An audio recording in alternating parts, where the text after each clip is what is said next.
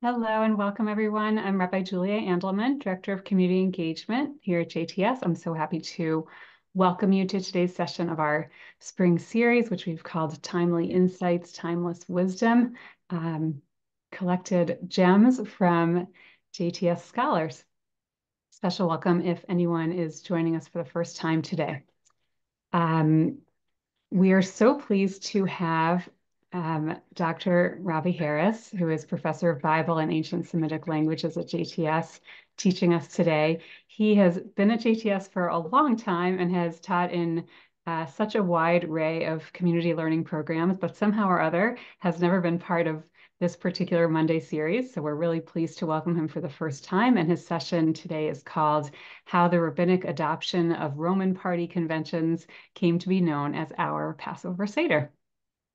We are moving into a, a section of our spring series that's kind of oriented towards upcoming holidays. So obviously Passover is coming and today's session is geared towards that.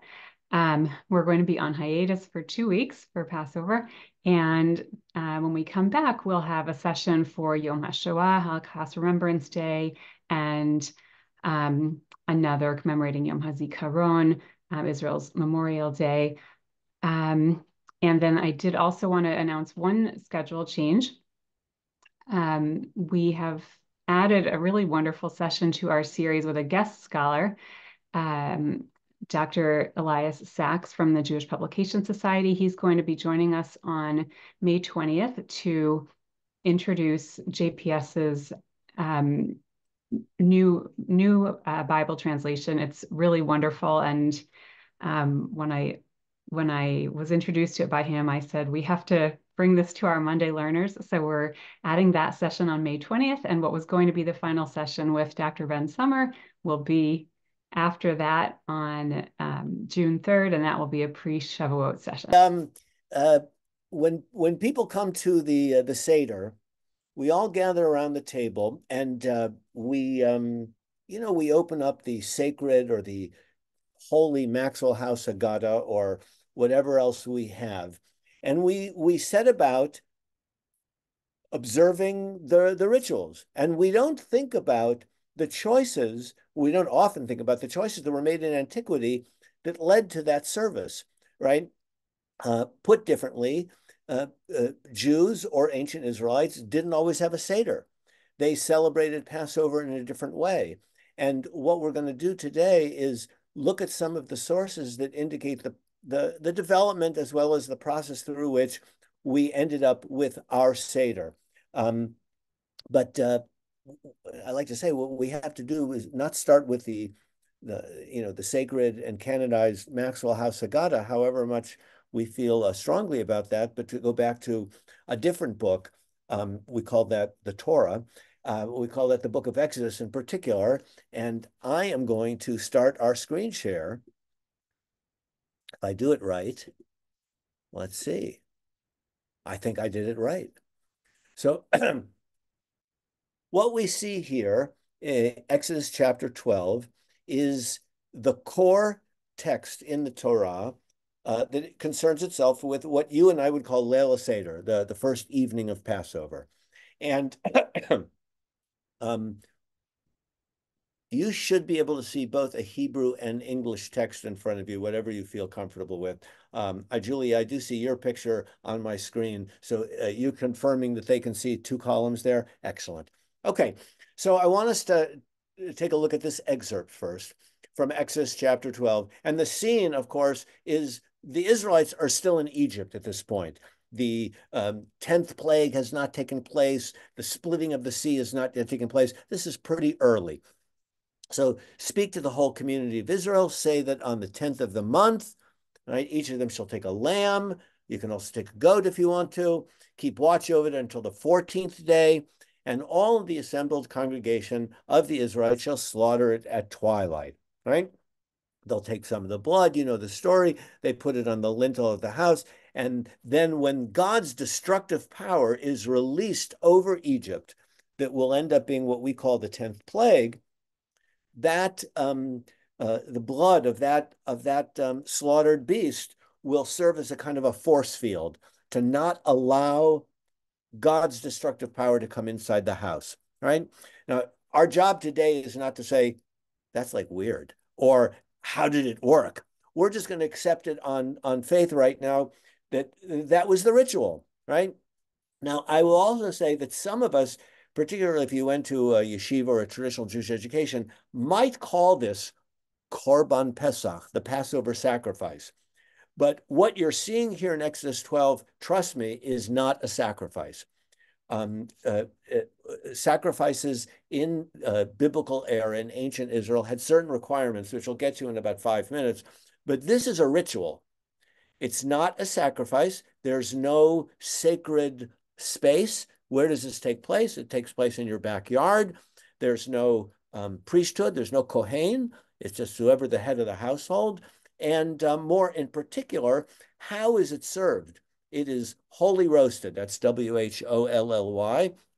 And as we'll come to see, meat that is slaughtered for sacred purposes as a sacrifice at the temple is always boiled. And in fact, so stringent and directed is the requirement that this not be boiled. It says it a couple times, and I think I have at least one. It says, et cetera, you're not allowed to boil it. That says it somewhere in there in that handout.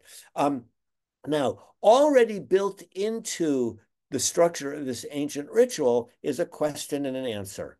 And that will lead us to our main purpose today. It says, when you enter the land that the Lord will give you, you shall observe this rite. This rite, meaning slaughter the Passover, daub it on the doorpost, and all that. And when your children ask you, what do you mean by this rite? You shall say, it's the Passover sacrifice. Now, it says here, Passover sacrifice, because I took the English translation from a text that you all know. But if you are able to look at the Hebrew, it doesn't say that. It says, I have a little less control over this than I wanted, but it says in verse 27, Zevach Pesach. It should read, this is the Passover slaughtering, right? Not this is the Passover sacrifice. That is a mistranslation. Okay, so this slaughtering is to be taking place in your home, and it's commemorating what will be about to be, this 10th plague. Okay, now you might ask yourself, and I want you to ask yourself, what happened to this ritual? It's very, very clear in the Torah that you're supposed to do this forever, right? Or certainly when you get into the land. What happened to this ritual, and why don't we do this anymore? There's not a clear answer to that question, but we're going to get to it.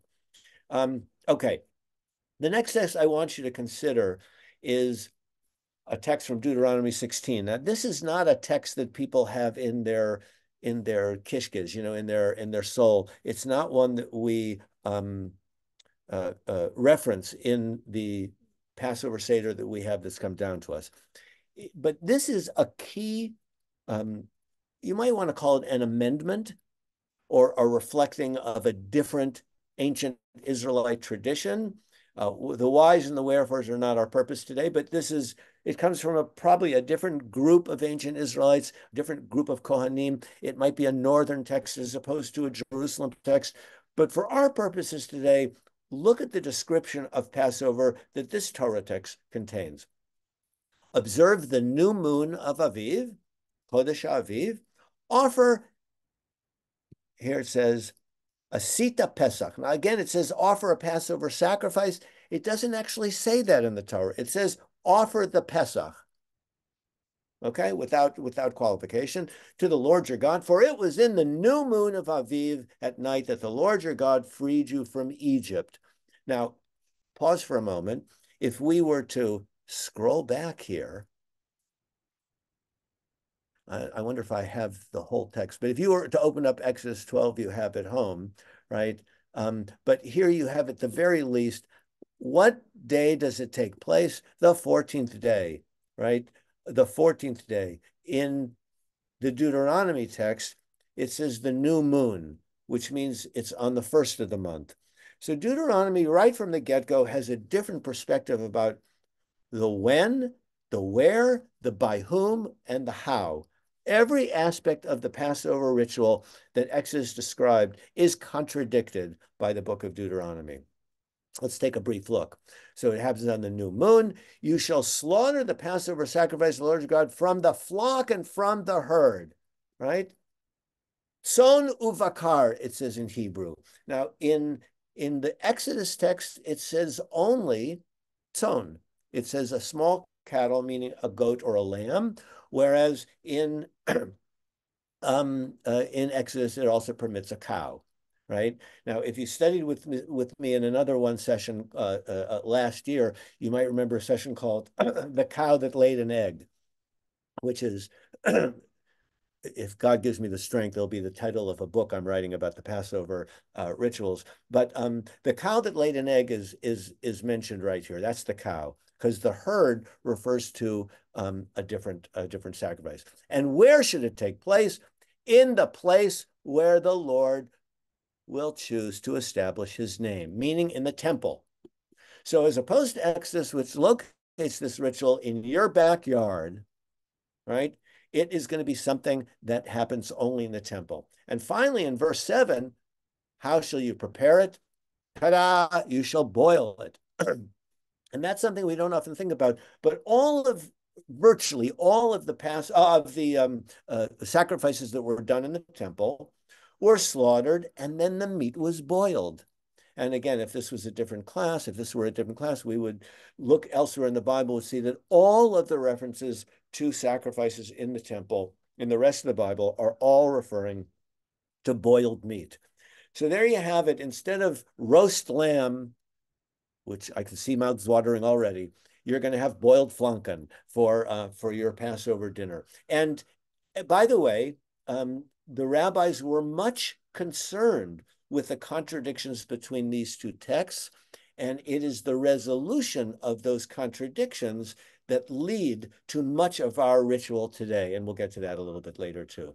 But the main point, your takeaway, is that it is Deuteronomy 16 that really talks about a Passover sacrifice, whereas Exodus chapter 12 is talking about a home ritual.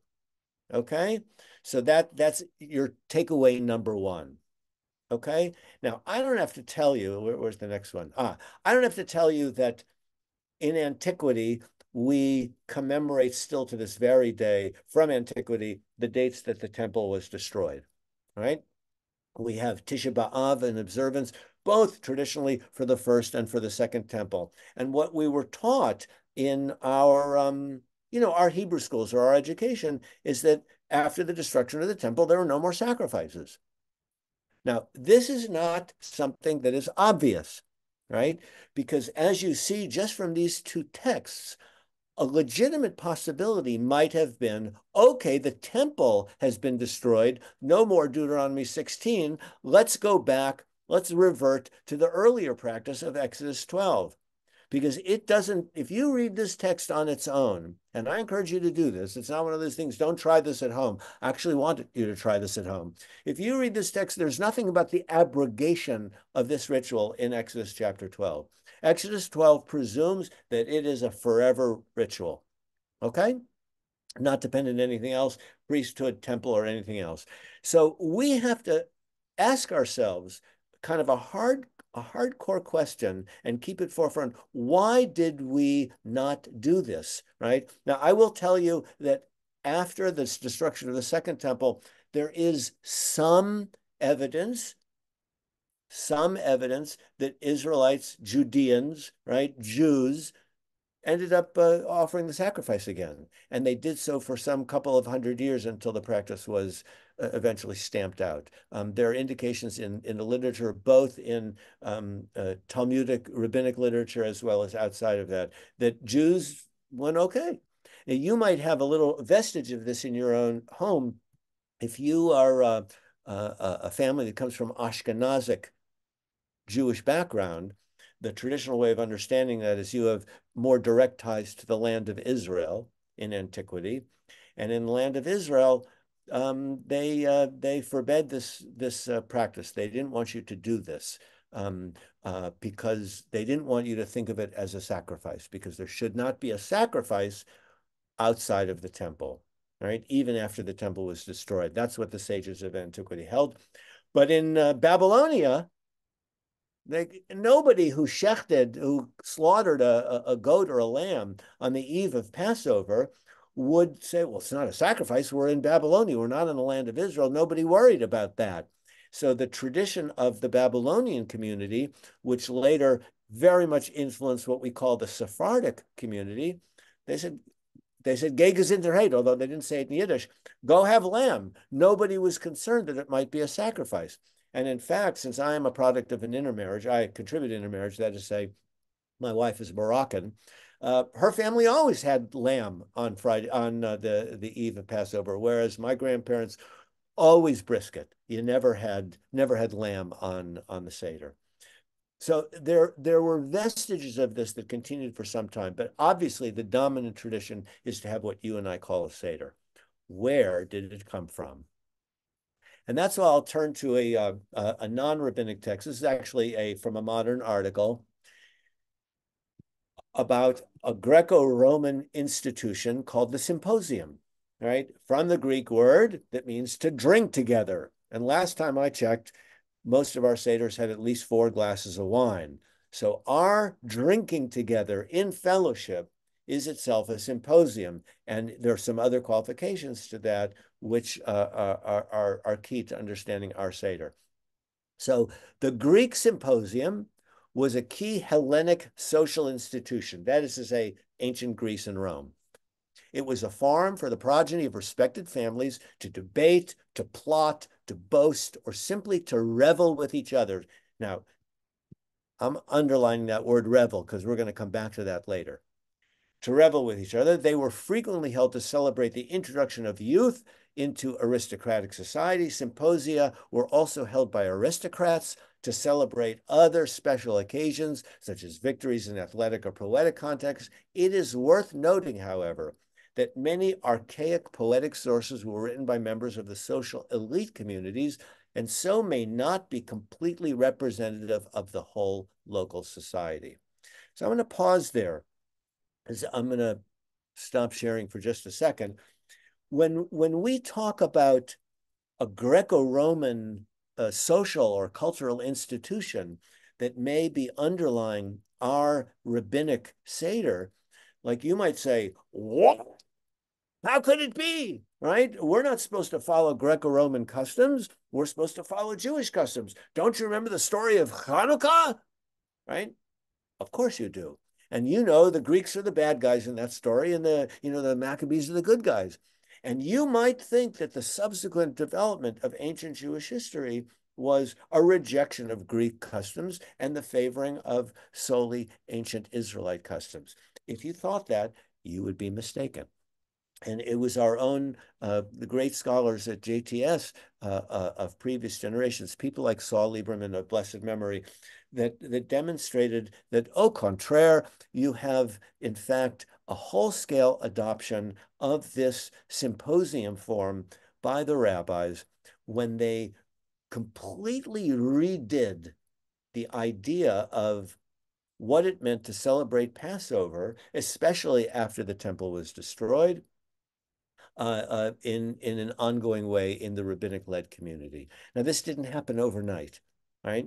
This did not happen overnight. And again, were we to do a different course or session, we might look at such texts as the New Testament description of the Last Supper, right?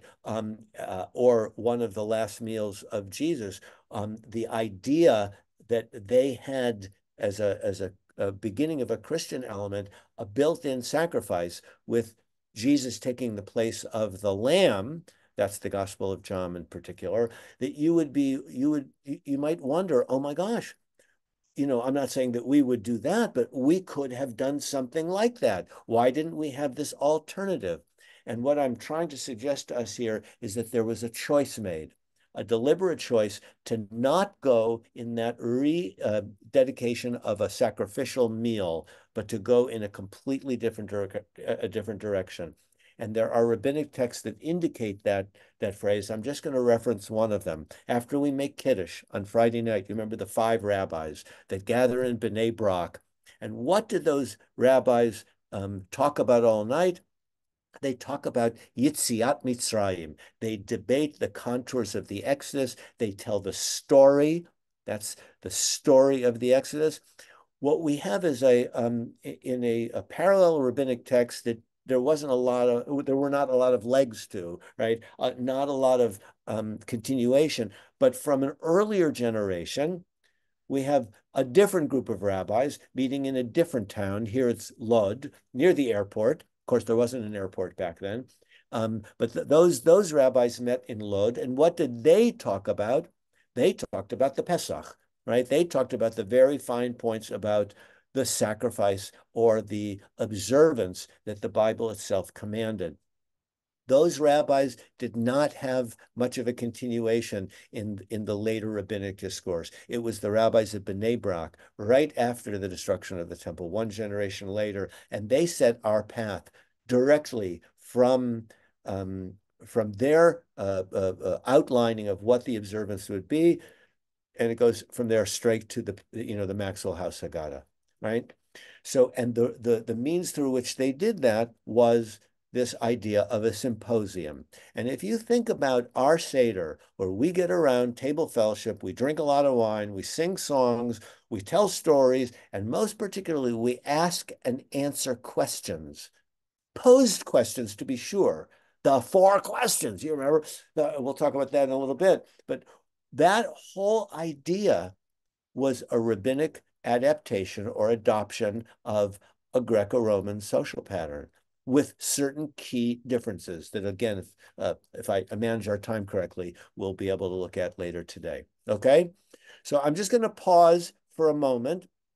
I don't remember, is it Ellie is getting the questions or you, Tani? Are there burning questions about these biblical texts that have already been transmitted to you? I'm taking the questions. Thank you. I wasn't sure who was doing the questioning. I apologize. All good. Um,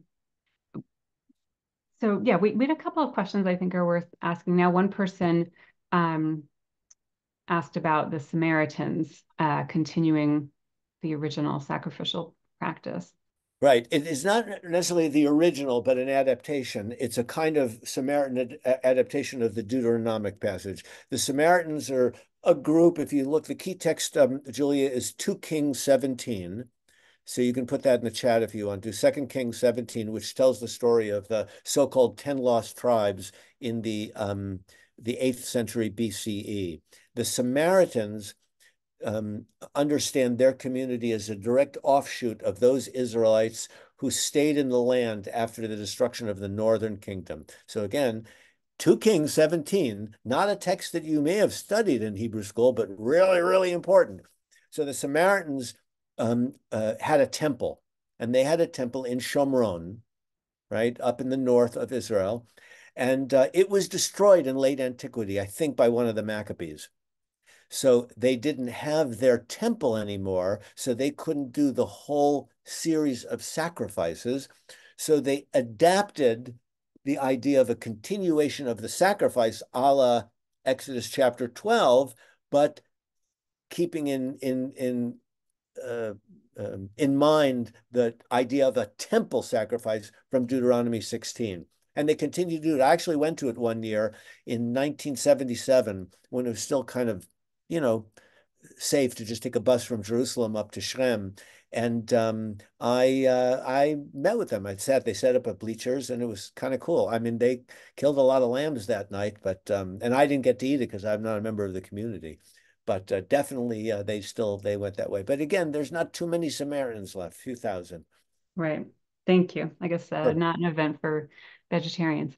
Um, so By one the more. way, for those who are vegetarians, Julia, I will say that I had a roommate, a vegetarian roommate for years, and he always put a baked potato, a baked sweet potato, so he could have, wait for it, a Paschal yam. Good, right? Good So you one. vegetarians out there, you have your Paschal yam. Anyway, go ahead for your second question, Julia. Um, a couple of people asked different versions of this question, so also it's sort of fundamental. So I thought it was worth asking now, and that's the different types of references to what we have or what we read from the text as being all one holiday, but maybe was not originally. We have Chag HaAviv, the holiday of spring, Chag HaPesach, the Paschal offering, Chag Right. HaMatzot. So If if I you could if I address go that, down that rabbit hole very deeply, we won't just go. go shallow. But I will take one toe in the water. There are two biblical festivals that are mentioned, although each of them has a variety of names. But for our purposes, Chag Pesach is a one-day festival, which you saw takes place on the 14th of the month, or in Deuteronomy on the 1st of the month.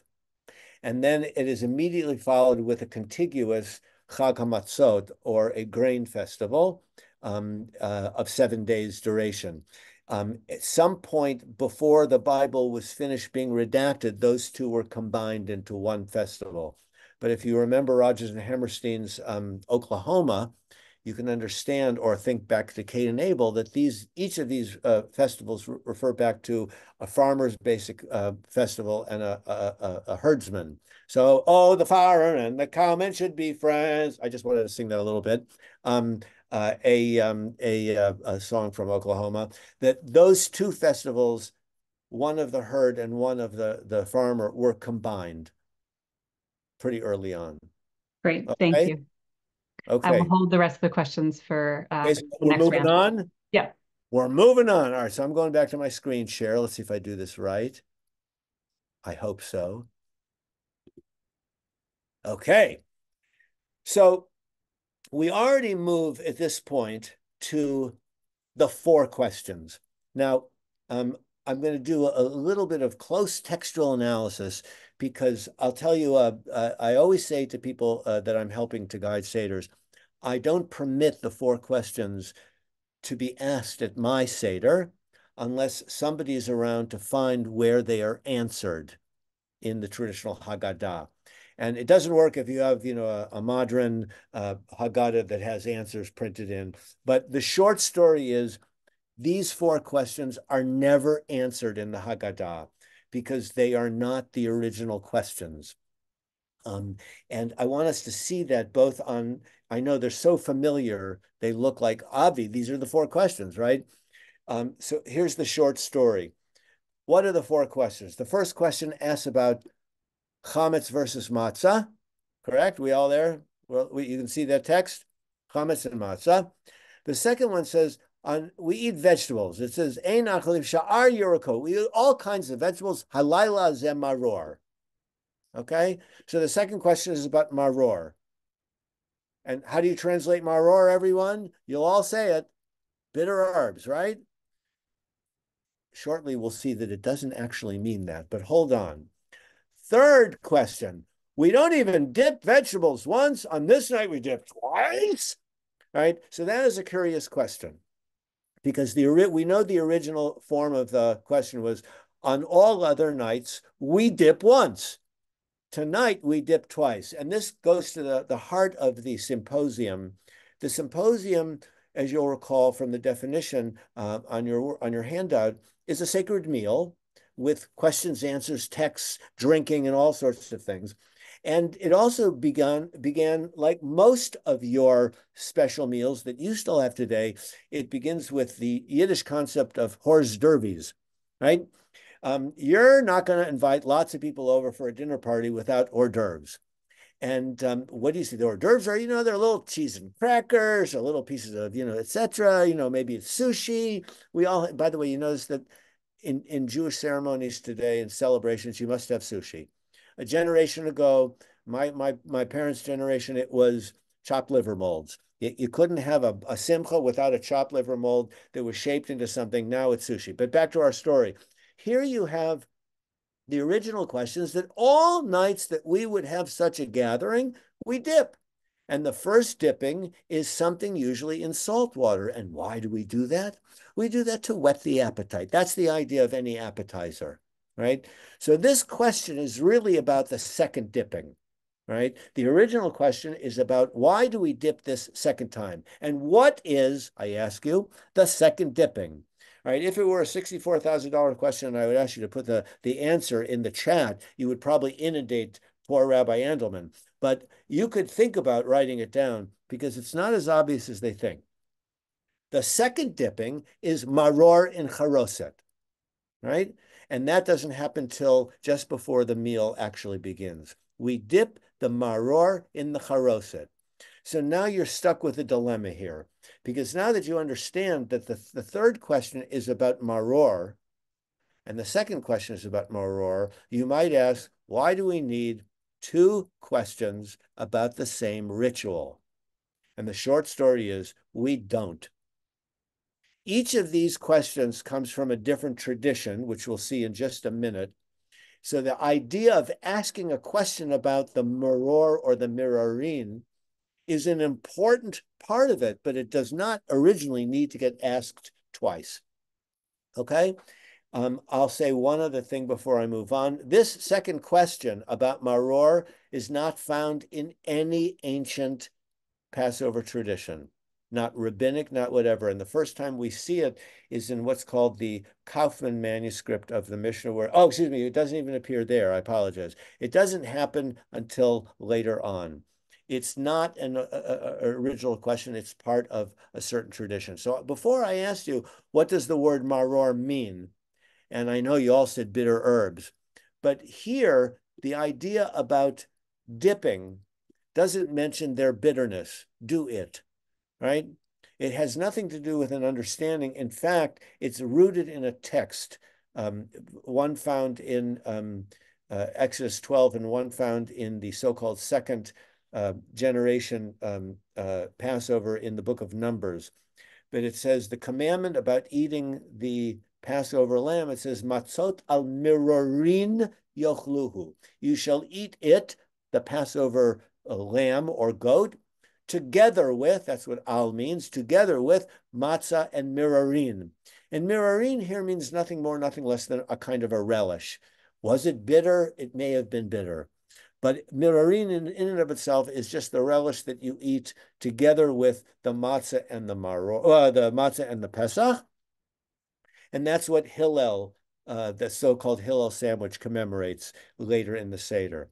So it should be a little bit suspicious to you that here and here we have essentially the same question.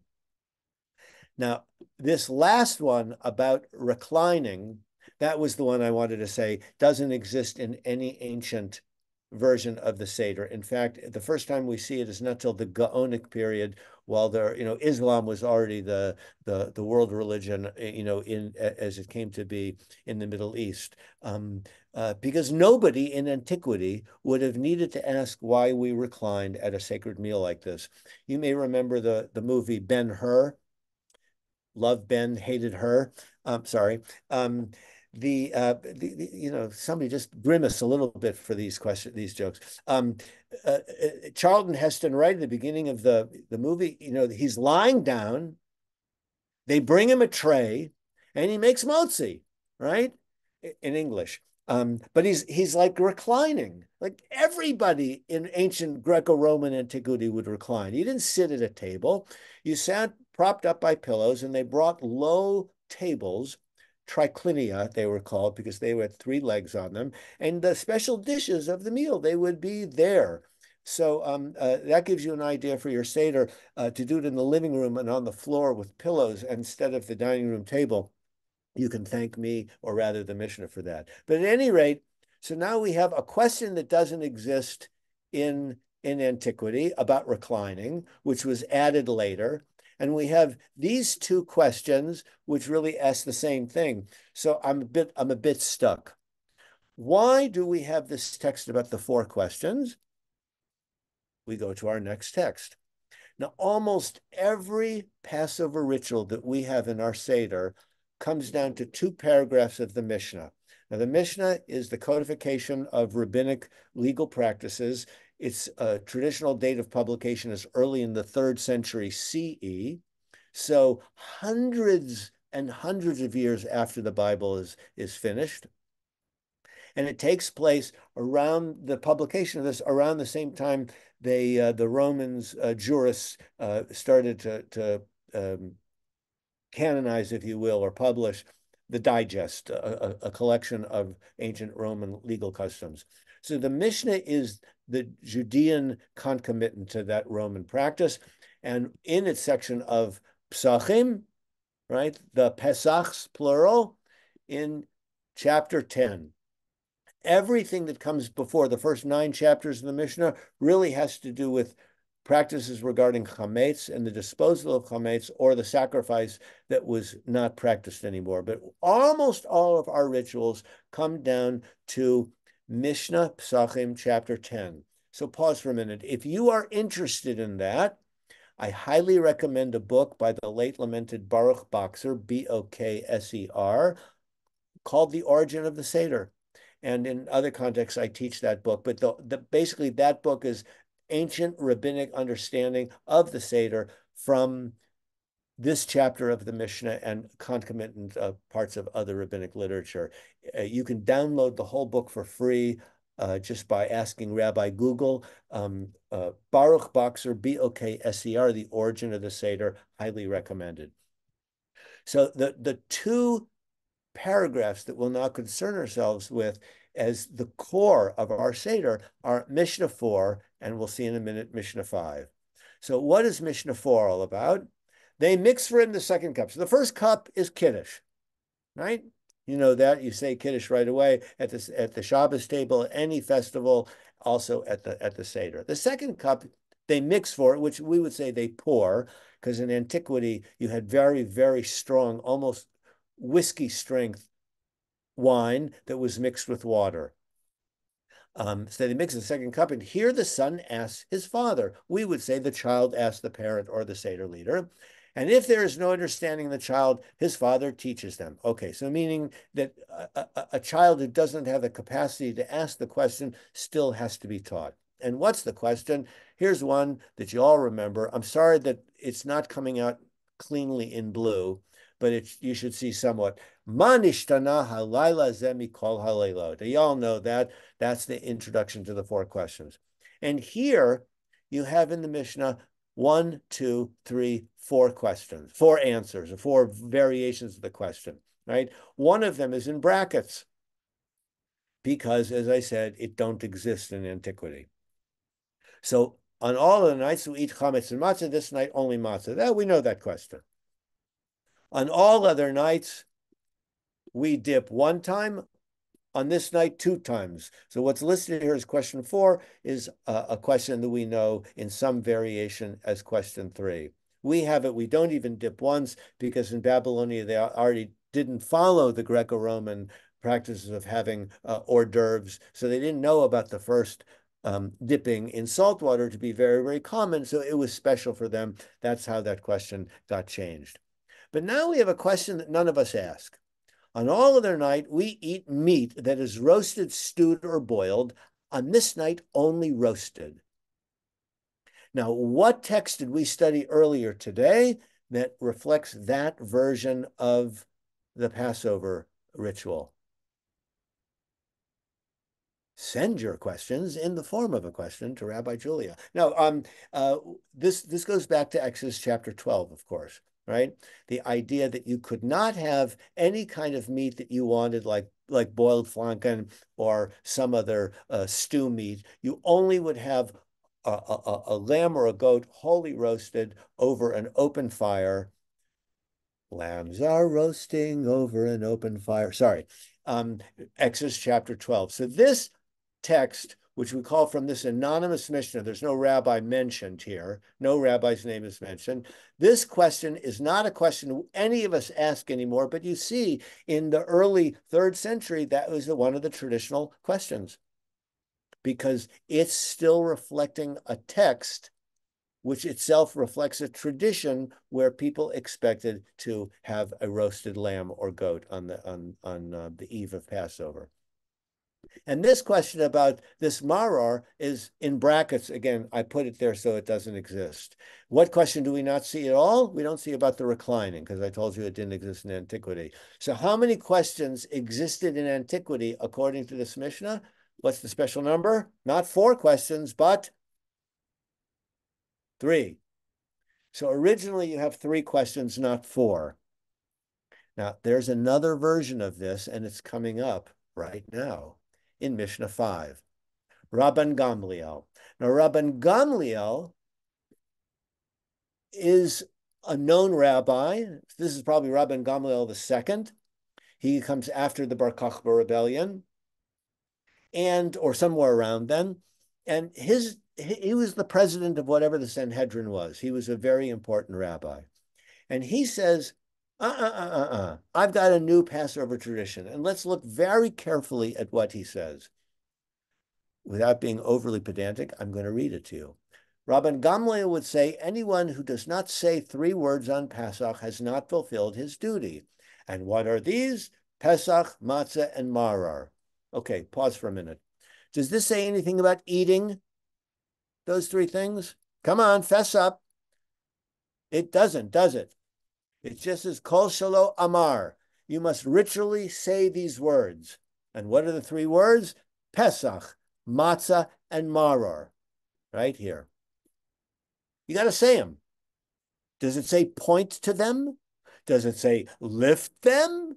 Does it say explain them? No, it don't. Not right away. It says he says you got to say it. And the reason is Rabban Gamliel living after the destruction of the temple, after the Bar Kokhba rebellion, it was really, you know the old expression, schwer zu sein a Yid, it's difficult to be a Jew. It was difficult to be a Jew after the Bar Kokhba rebellion in Judea in particular, because the Romans were hell-bent on exterminating the whole rabbinic class that had led to that third Jewish uprising against Rome. And trying to extirpate Judaism as they did, they made it very, very hard for Jews. And Rabban Gamliel was therefore concerned with a community that was so destitute, so desperate, that they might not have the wherewithal to go to the butcher and get the shank bone and get all the stuff and the box of matzah. They might not have been enough to eat. How do they observe the Passover? He says, you can just say the words. You don't have to eat it, right? And this is an innovation that we call prayer, right? This is where the generation where prayer begins to substitute for the ancient temple ritual. We have another prayer that comes from the same circle, and that's called musaf, a cow's favorite prayer. What do we don't sacrifice in our synagogues, but we have a special additional amida that we recite that we call musaf, the addition, in which we recount the sacrifices. And it's the same ethos that Rabban Gamliel is saying. You don't have the wherewithal, the temple's destroyed, you shouldn't go out to sacrifice. Just say the verses. Say the verses, that's enough. Prayer takes the place of the ancient ritual. So here Rabban Gamliel is saying the same thing about our Seder.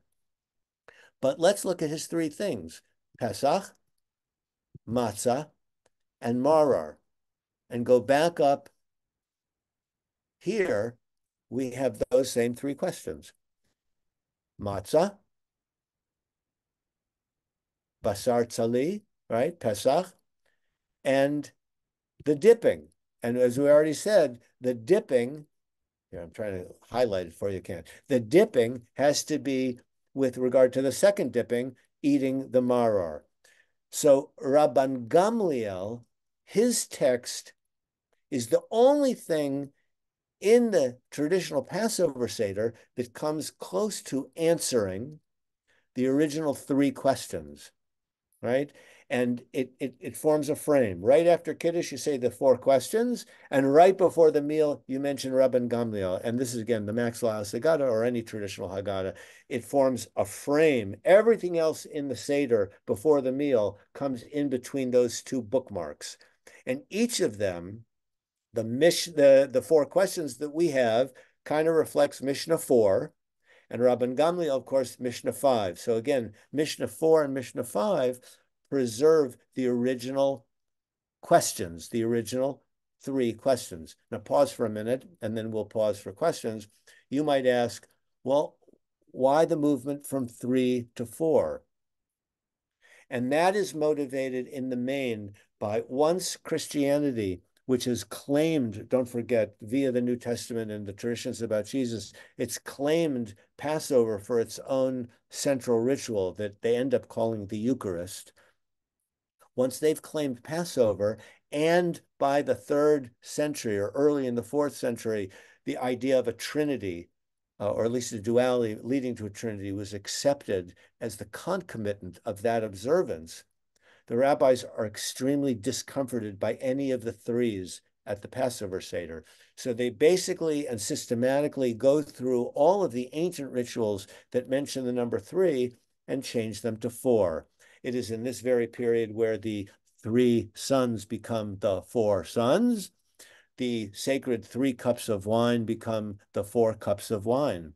And the only three that stays in our Seder, which is the so-called 3 matzot at the beginning, that was not a tradition until about the 14th century. It's a very recent tradition. Every other authorized commandment or description of the Passover matzot has only 2, like you would have at any Shabbat or Yontif. You have 2 loaves. And if you need the proof text, you go to Exodus chapter 16, the story of the manna, and the description of how the 2 loaves, because 2 portions of manna fell on Friday so that the Israelites would not have to gather it on Shabbat, they had the 2 loaves of manna. That becomes, by representative follow-up, the 2 chalot, or on Passover, the 2 matzot. So the fact that we have 3 matzot at the beginning, again, I've written about that for the seminary, that is a much later tradition. But in terms of the ancient traditions, all the threes get changed to 4. Now we'll come back and talk about the question and answer, but I've been told to pause for questions that you may have had in the last 20 minutes or so. So Julia. Yes, thank you. There was a question about, it's going back a little bit, but you were saying that Merorim does not refer to bitter herbs, but to vegetables and hors d'oeuvres more broadly. And there was some surprise. And how do we know that? Well, we know that, if I may, I'll just quickly share again to show you. It's in the text that it's in text 5, because once you go to Rabban Gamliel, he does a midrash on the word maror, and he said, let's see,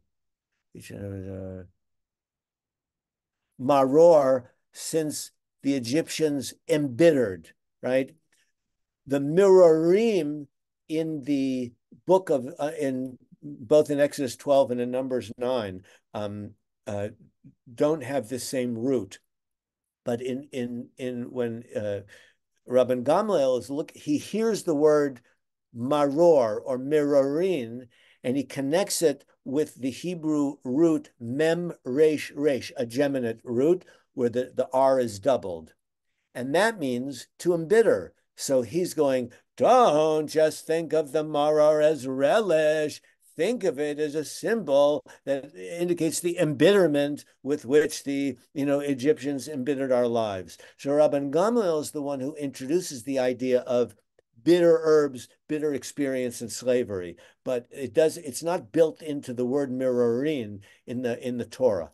Mm-hmm. Put differently, you can go look at the whole Torah narrative in the whole book of Exodus and beyond, and there's no verse that talks about the Egyptians embittering our lives and connecting it to the eating or the consumption of maror together with the Korban Pesach. Right, right. It's interesting. So do you think when it says to eat the Korban Pesach with matzah and maror, but like matzah has all this symbolic significance, the way the sacrifice does, but Well, apparently maror doesn't, maybe not or is quite that as sort of oh, imported yes. from? Is that symbolic significance sort of imported from another tradition? So it's interesting, Julia. I sometimes talk about, imagine, this happened to me once. Don't ask me why. All right, I'll tell you why. Um, we went to an opening day years ago, Nellie and the girls and I, and it was one of those, early April baseball games, and we were frozen. It was so cold, and they wouldn't let us into the stadium right away. And if you know Yankee Stadium, there's a McDonald's right by the exit of the subway there. So Nellie says, let's go in and get tea. I think one girl wanted, an apple pie or something. So anyway, everybody's crowded in McDonald's getting hamburgers and everything. And I get up and I said, yes, 3 teas and an apple pie and one salad packet, please. And the woman is writing it down. She goes, but how many hamburgers? I'm saying, well, no hamburgers. She was, it was completely stopped because I don't understand. I said, we just want the tea and we want the apple, right? She couldn't wrap her head around it. But if you think about most of our Haggadot, when we get to Hillel, they'll say Hillel sandwich and ask your grandparents, what is it? Hillel sandwich? It's Hillel would put matzah and maror together. It's even printed that way in the Seder, in the Haggadah. But of course, that's incorrect. When Hillel was alive, the temple was still standing. U ayakorech petza matzah maror, right? He'd take the meat and add it to the bun and the relish, right? And he would eat the three of them together. But the ikar, the most essential part, was the meat. We're stuck with going up to McDonald's and saying, I would like 2 buns and a relish packet, please, right? And moreover, the relish itself was a condiment. It wasn't in the Torah described as anything. The fact that we have in our Torah this already, we mentioned this earlier, this combination of Chag HaMatzot and Chag HaPesach, and we make them contiguous one to the other. That's how we get the two symbols of the holiday kind of stuck together, which Hillel then takes literally. But because of these odd verses, again, one in Exodus and one in Numbers, that, by the way, when you're eating it, meaning the Pesach, do so together with matzah and mirarim. And that's the only reference that the Torah gives to us. It's rather, forgive me, it sounds unimportant in the Torah relative to the main show, which is the Passover, and the secondary main show, which is the matzah. Right. So I think I was just about to inadvertently make a Robbie Harris type of pun. I was going to say I don't want to belabor the maror. So I have more questions, but I think we should leave it aside because there's a lot more stuff going on here than the maror. So let me just ask, and I think you're probably going to get to this. So it's not directly on one of the texts that you shared, but the question also from a little while back was, what exposure would the rabbis of this period have had to the symposium? So the rabbis is a leadership class. I began to allude this earlier. Professor Lieberman and others have demonstrated that they knew Greek. They were quite aware of Greek customs. We'll get to the very word afikomen, which is a Greek word. They're very, very accustomed to what it means to be a cosmopolitan person in the area in which they live, in the area and the time in which they live. So that, again, if you think about the Passover ritual in the Torah, it's about the consumption and the sort of together the association with this question about what is this? It's a Passover sacrifice. It's a Passover slaughtering to the Lord, right? Which, by the way, in the Bible is a good question with a good answer in the hands of the rabbinic midrash that we're not going to get to today. It's the wicked son. And if that's a teaser for another session, Julia, then we can hold that over till some other time. But yes, the wicked son is the one who asked that question in the Torah. Be that as it may, they were well aware all over the Bible, all over the Talmud, you see indications of the rabbinic awareness of Greek custom. Maybe I'll go back to the text and it'll become clear in time. Yes. Okay, so let me go back to the shared screen. So we looked at Mishnah 4 and we looked at Mishnah 5, right? And each of these involves, to one degree or another, question and answering between a child who presumably doesn't know the reason that these rituals are followed, and the response of the people who are doing the splaining, right? Doing the explaining of why we follow this or that ritual. So note that the idea of the Mishnah asking the questions, where we do have, especially via the Midrash, highlighting these various times where it says, you shall say, or you shall ask, and excuse me, what should the response be? These are then collected by the various traditions into what becomes the Seder, the idea of question and answer. And this idea permeates our Seder, but it had almost no precursor in ancient, that is to say, pre-Greco-Roman antiquity. In Persia, they didn't do something like this when the Persians were ruling the land of Israel, or the Babylonians. We have no record of observances. When Ezekiel talks about the Passover observance, it sounds just like Leviticus. You know what I mean? It sounds, they're not, in Babylonia, they're not doing a Seder. They're doing a sacred meal with sacrificial meat, which again is absent from our Seder. So the question and answer is the primary indicator that they're adapting a Roman era, Greco-Hellenistic custom. Now they do it with wine too. You can, to make it blunt, there's no mitzvah to drink wine in the Torah. There's no blessing, there's no ritual involving wine, except insofar it may appear in temple ritual. But the idea that we would have Kiddush at the beginning, let alone 3 or 4 cups, there's no indication at all in prior Jewish literature. This is the idea. Remember, the word symposium means to drink together. The rabbis are turning the sacred meal of Passover into question and answer, symbolic food, singing and ritual, and a lot of wine drinking. Now, where do they put the brakes on? Remind me, when are we finished? We're finished at 2:30. 2:30. So I'm gonna push on a little bit. The idea of question and answer permeates almost everything about the Seder, even when it doesn't appear. We only have the 4 questions in a traditional Haggadah, right? Let alone the 3. But it underlines the idea of almost everything. It did, by the way, with Hanukkah also. The rabbis say, "My Hanukkah," when they were trying to introduce a discussion to explain what Hanukkah was. Again, in the Talmud, they begin with a question, right? And that was their question and answer. We would say in Hebrew or Aramaic, shakla v'tarya, right? The give and take of a Talmudic discourse. This is what they're bringing to the table fellowship that we call the Seder.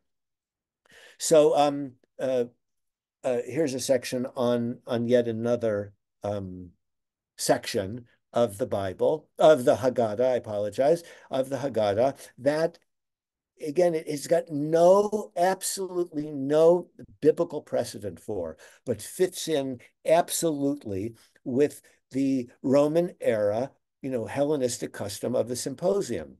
Now, pause for a minute. Earlier, I kept referring to the rabbinic adoption or the adaptation of that into creating the Seder. Where do they draw the line? They draw the line right here. You see it in blue, afikoman. Now, if we ask any of us in this room quickly, what's the afikoman? You would say, oh, it's the last piece of matzah from when you break the first piece of matzah and hide it away and blah, blah, blah. And you have to have it at the end of the meal because that's what God commands. And we'll see, it doesn't mean that at all. By the way, I'm not discounting. We're going to have a hunt for the afikoman in my house. Don't get me wrong. This is a bit of a history lesson here, but it enriches our understanding of the ritual if we understand where it comes from. But here is the rule of the Mishnah. Again, it's Mishnah chapter 10, right? There we go, Mishnah chapter 10. So it's the same one that we got the other one from. And you have here the very, very clear rule. Ein maftirim achar a Pesach afikomen. Here's a rule. You may not conclude the Pesach with afikomen. I can't get it to all turn blue. I don't know why. Usually I can, but there's basically it. Now, I have translated, took this from a translation where it says revelry. We'll get to that in just a bit. But note that the word afikomen here in English transliteration, here in Hebrew transliteration, is transliterating a Greek word. I don't have to tell you that afikomen doesn't sound like a Hebrew word, but if I do, I'm telling you, it's not a Hebrew word, it's a Greek word. And what's the rule that the rabbis articulate? You may not have afikomen at your Seder. Okay. And yet every one of us will say, what do you mean? You have to have afikomen. It's the best thing. The kids run around, they search for it, they get presents, and right? You got to have it.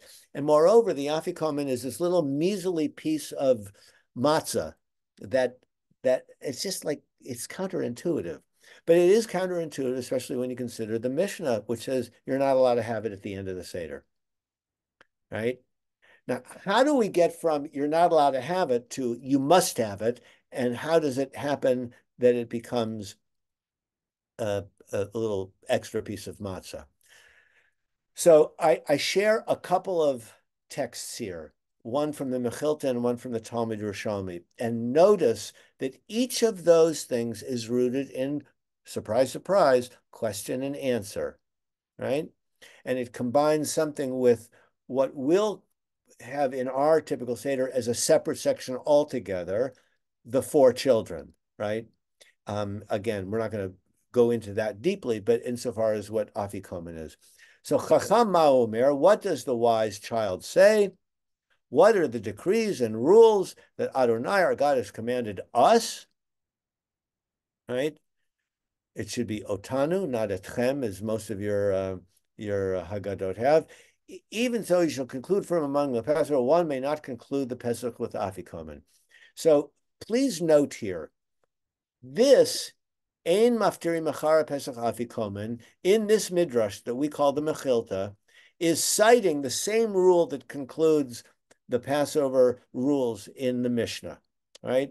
So it's all circulating in early rabbinic antiquity, 3rd century or so, that you're not allowed to have afikomen at the end of the meal, okay? Now, why do you teach the wise child Hilchot Pesach Ein Maftirim? A word is dropped out, and the word is ad, until. What you teach the wise child is all of the laws of Mishnah chapter 10, up to and including this Mishnah about afikomen, right? You're not just teaching him only about afikomen, you're teaching him all the Mishnaic rules that you, the rabbi, are studying to understand the development of the Passover Seder from ancient sacrificial ritual to contemporary table fellowship ritual, right? And that's rooted in Mishnah chapter 10. So again, if anything is not clear about anything I say, go pick up the Boxer book and spend a nice day reading the chapter of how he explains chapter 10 of the Mishnah, because really everything comes from that. So again, the earliest rule, you must not conclude the Pesach with afikomen, right? And just to show you that our rituals have a sort of a rich and sometimes disturbing provenance, this question in a different tradition is directed about the tipesh. You'll forgive me for a moment, the stupid child, because that's what the rabbis say. This is the underlying one that becomes the tam, the simple child. But here the rabbis call him a tipesh, because they were not always the great educators we want them to be. But that's what it says, what you should do. And notice that the Talmud Yerushalmi directs the question that the other midrash had directed to the wise child, he directs it to the tipesh, which just shows you that they haven't quite canonized all the traditions. At any rate, you should teach them about not concluding the Pesach with afikomen, and then it gives an explanation. Shelo yeh omed michabura azov v'nichnas l'chabura acheret. That one should not get up and leave one group and enter into the gathering of another group. So what is this interpretation of the word afikomen considered? What does it consider an explanation of afikomen? You put in like an IE. don't do afikomen, i.e., you're not allowed to get up and leave your house and go to another house. But whoever you have the Seder with, that's it. So why was this a factor? This was a factor because of the ancient Roman practices. And the ancient Roman, we're all adults in the room, so I don't have to tell you that many of those ancient Roman practices, those fellowships and parties, ended in um, ended in uh, well, lots of sexual practices, a lot of fornication, um, drinking and eating to the point of you needing a vomitoria. In other words, it was to excess. And this is what Professor Lieberman taught in his commentary. This is my translation of his Hebrew commentary. The rabbis were familiar with Greek customs and their banquet manners. That I said banquest. I think it should be banquet. My bad typing. Banquet manners, that when the festivities would reach their peak, they would burst into other homes to force them to join in the continuing party. And they called this apikomazein, right? The Mishnah warns that one does not conclude the Passover meal with afikomen or its Greek format epikomazin, and this is the correct interpretation of the Babylonian Eretz Israeli Talmud, meaning that, as Lieberman has explained it, the rabbis were concerned that you can have a symposium, but you can't conclude the symposium the way they would, right? Because it's like they go a bridge too far. They go drinking to drunkenness, and behavior that is not consistent with Jewish ideals of sexual expression. There's no kedusha in there. People are having orgies or whatever you want to call it. And the rabbis are concerned that the format is a fine format, but not the excesses, right? So they tease out, and then they say, you may not have this ending. You may not have an afikomen ending. But then, of course, then, of course, you have to come to grips with the fact that none of us ever learned this when we all learned it as a dessert. And here's basically what happened, so I won't leave you hanging altogether. Since the word afikoman is based in Greek, and this is a sort of an Aramaic or Rabbinic Hebrew adaptation of the word or an expression of the word, once you transfer the Mishnah into the Babylonian academies, into Persia, where they don't know Greek, they have no idea what the word means. I don't know what afikomen is. And so it's in the Tosefta, but it reflects an Eastern tradition. Afikomen, for example, nuts, dates, or parched grain, meaning these are after the meal kind of delicacies, right?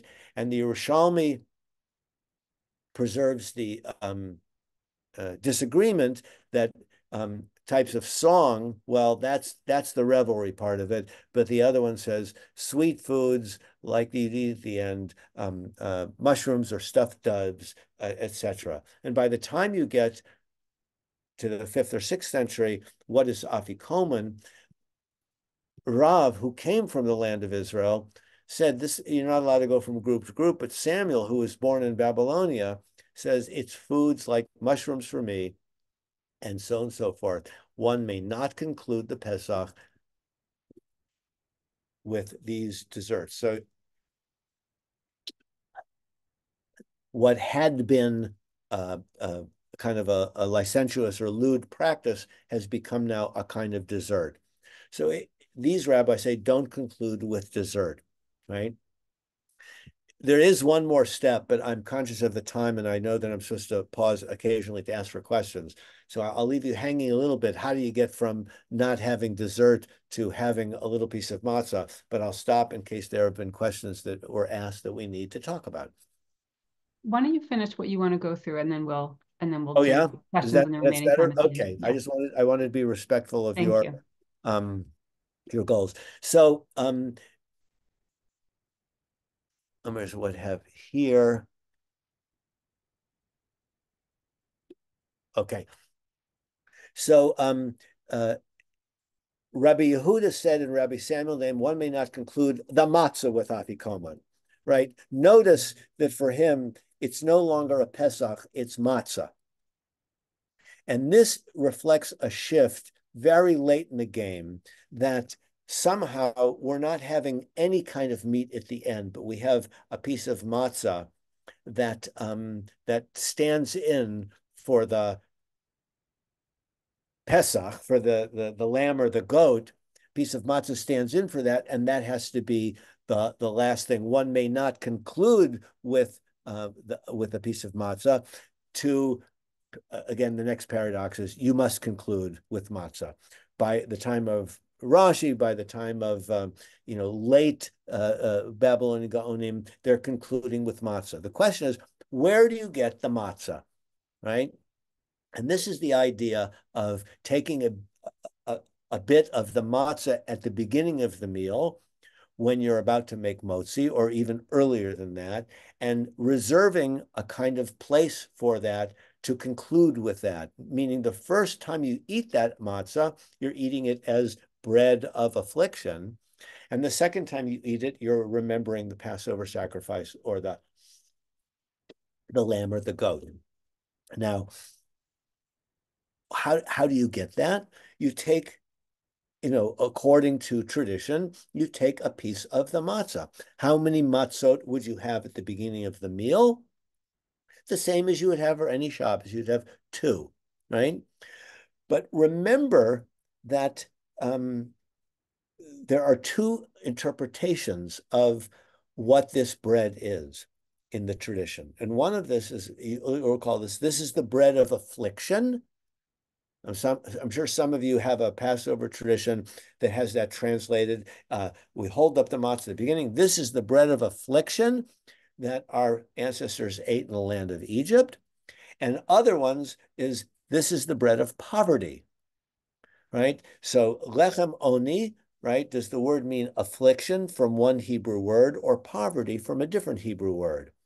And as you can well expect, some get traditions that it's affliction, and some get it's a symbol of poverty. If it's a symbol of poverty, what is a poor person's bread like? Well, Maimonides explains this. Poor, do I have that text here? No, I don't have this text. I'll just explain it to you. But he says that bread of poverty is, if you offer a poor person who's hungry a shard of bread or a crumb of bread, that's okay. So he won't say, no, I need a whole loaf. He's so hungry because he's poor and hungry. He'll accept almost anything to satisfy his hunger. So for those who preserve the one tradition of bread of poverty, they would break the matzah, tear it, because it was pliable in those days, and the other one would have two whole loaves, like you would have at the beginning of any sacred meal. And those two traditions get combined again by the early Middle Ages. You have three loaves. You break a middle one. Now, if you break the middle matzah, you break it in half. That becomes the half that you reserve for the end. If you only had two, you just broke half of it, and that was lechem oni, bread of poverty, and you ate it at the end in commemoration of the Passover sacrifice. A question I like to ask is, for those of us, probably all of us have three matzot, what do you do with the other half of the middle matzah? Most of us just sort of shove it back in, and you make motzi on 2.5 pieces of matzah when you get to the meal. But that is counterintuitive, because there's no tradition anywhere that you take 2.5. You always take two on Passover. So the truth is this other half is also a sacred implement. It becomes its own story, which we can talk about a different time altogether. But the idea of what is the afikomen has transferred from antiquity's revelry, licentious behavior, don't have it at the end of your Seder, to It's sort of like a dessert. Ah, don't conclude with that dessert. No, but the matzah that you begin with, you must conclude with that because that stands for the Passover. So there's a whole evolution where this second piece of matzah that you have at the end is itself evocative of the Passover sacrifice or the Passover ritual of a lamb or a goat. And that's kind of the end of the story there for that. But again, it begins with a question, my afikoman. Again, our typical Passover Seder doesn't have that as a question, like the four questions, but itself is rooted in the question and answer of an ancient symposium. I'm going to stop sharing.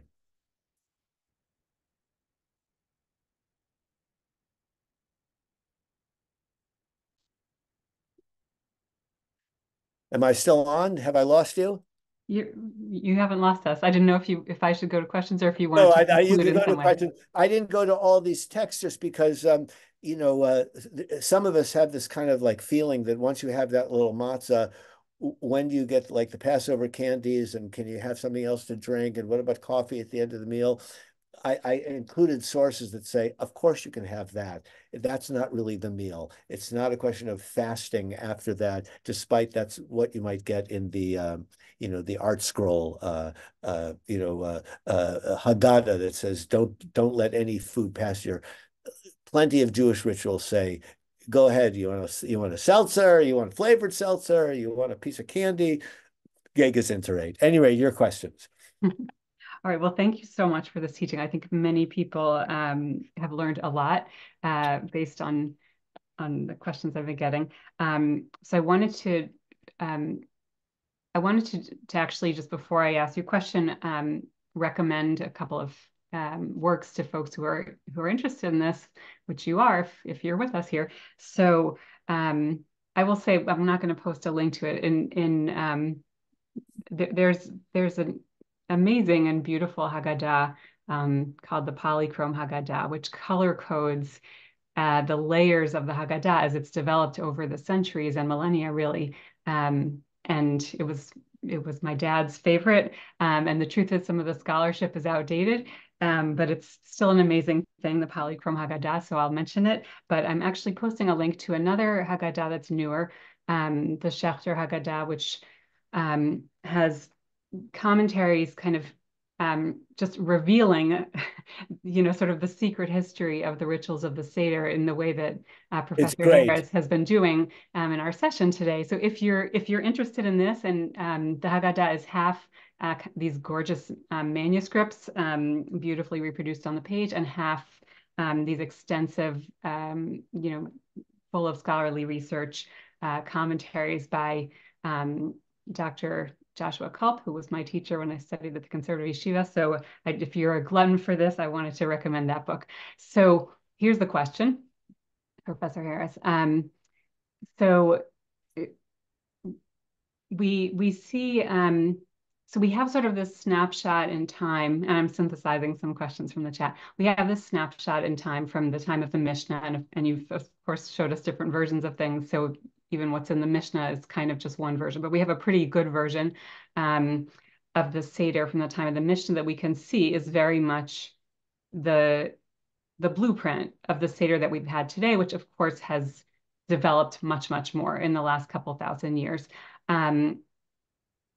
Is there any way to know how did we get from, the very simple or minimal, I should say, set of commandments in the Torah to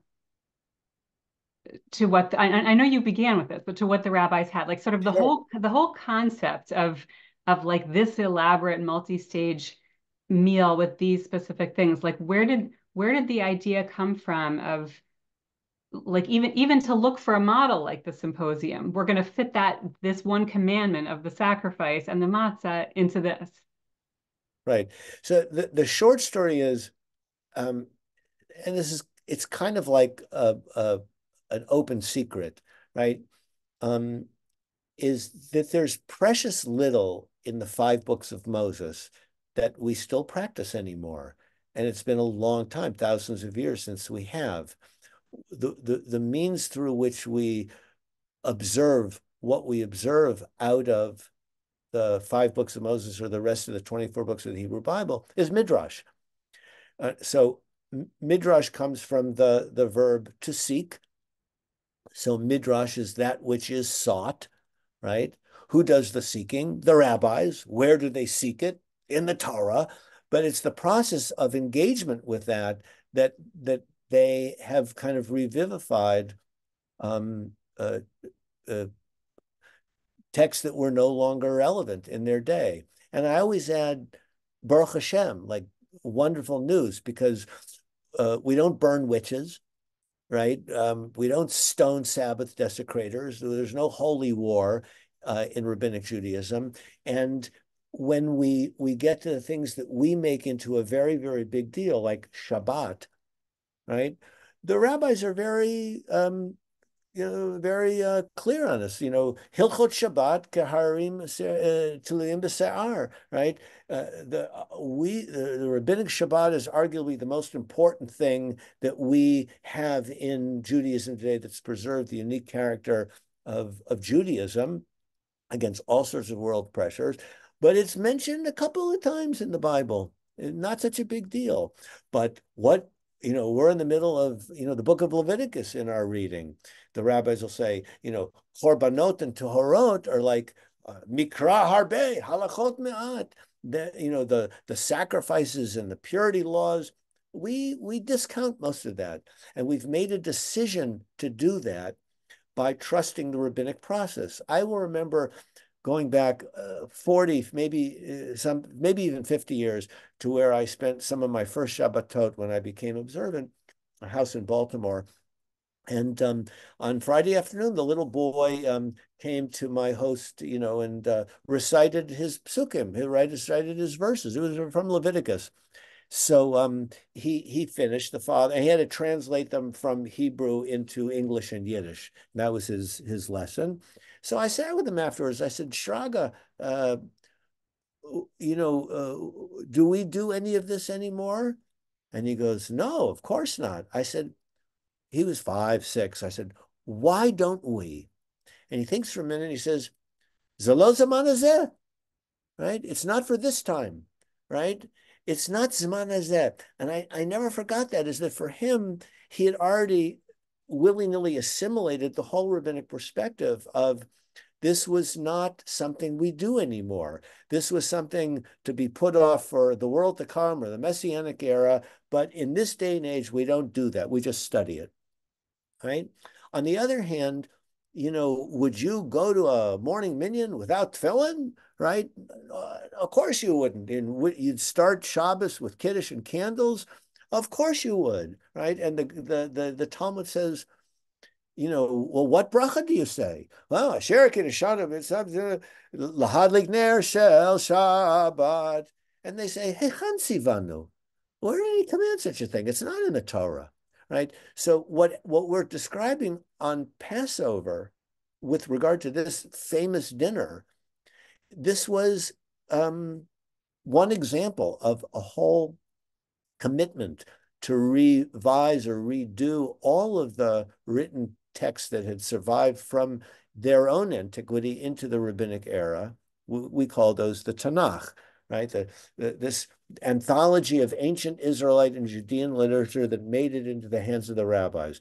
And it was canonized, 24 books, right? They decided what gets in and what gets out, but they functionally ignored most of it in order to create and adapt something that was transmittable from into their own time and from their own time down to the present day. And functionally, that process we call midrash. All of our davening, all of our theology, all of our halacha is all rooted in midrash. It's not rooted in biblical text. I'm going to put into the chat the Mishnah from Tractate Haggadah that you were quoting, which is one of my favorite rabbinic texts of all time, just so people have it there about the laws of Shabbat being like mountains suspended on a hair. So By I, the way, when yeah. I got to the seminary, those texts were just rumored. Of course, we didn't have something like the internet, and the rabbis told us not to study Haggadah until we got older. I actually studied it at JTS. There you Um, go. And the so times they are a changing. I think I think part of what's so interesting to me about the Seder, and part of what makes it different from or why I see it differently from something like the laws of Shabbat, is that at least with the laws of Shabbat, the Torah says, don't do malacha, don't do work, right? And then it's on the rabbis to figure out, well, what the heck is this work? So then they sort of do this very creative, um, they come up with this creative approach to figuring out what does malacha, work, if we want to translate it that way, mean. Whereas the Seder, it's like really sort of whole cloth, the idea of this big ritual meal in place of the sacrifice. So I think that's part of what's so interesting about just the premise of your That session. speaks to the crisis Yeah. of the destroyed temple, and the Roman oppression of rabbinic Judaism in the beginning of, the beginning of the Common Era, insofar as, we were in a very precarious state, right? We were in a very precarious state, and it really doesn't change significantly until almost the time when the Christians took over the Roman Empire. And in that sense, Christianity needed us because they needed the counter narrative. So we kind of got saved paradoxically by Christian oppression, uh, uh, and wondering what their role was in adopting our Bible, and adopting our tradition and claiming the status of true Israel, right? Veris Israel. They kind of saved us against the Romans, who had, pretty ruthlessly extirpated rabbinic Judaism wherever they chose to. And it wasn't until we were fully in the kind of midrashic discourse of saying we've got to figure out how to move forward, um, how we did it. And again, when my own studies have indicated that a lot of our Seder traditions come in struggle with Christianity. Who gets to claim what, and how is it carried forward? Because anybody who's studied Christianity know that the Passover story is central to their foundational, mythic statement about, the body and the blood and the role of Christ in the redemption of the world. And we needed a concomitant to that.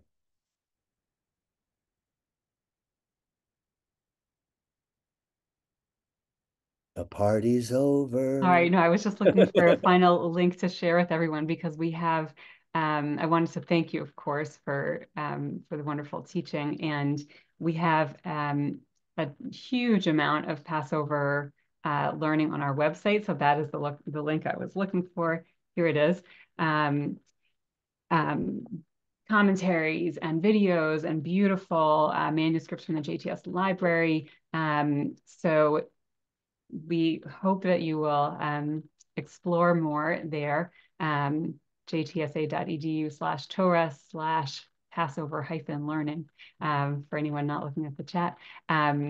And Professor Harris, we want to thank you so much for your inaugural teaching in our Monday series today. It's a terrific.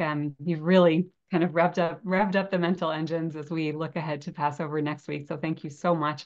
I You're want to quite welcome. wish everyone a happy and healthy and kosher holiday next week, and may it bring a time of more peace and stability in our world. And we will look forward to seeing you all on the other side. Thank you again, Professor Harris. Okay, and Julia, people should know that if they scroll over to the seminary webpage to where it says the faculty, they can find my picture. And if they click on the picture, they can ask a question. I always say, have their email my email. Um, they won't be the first, and I'm happy to respond as best I can to their questions. Wonderful. Thank you so much.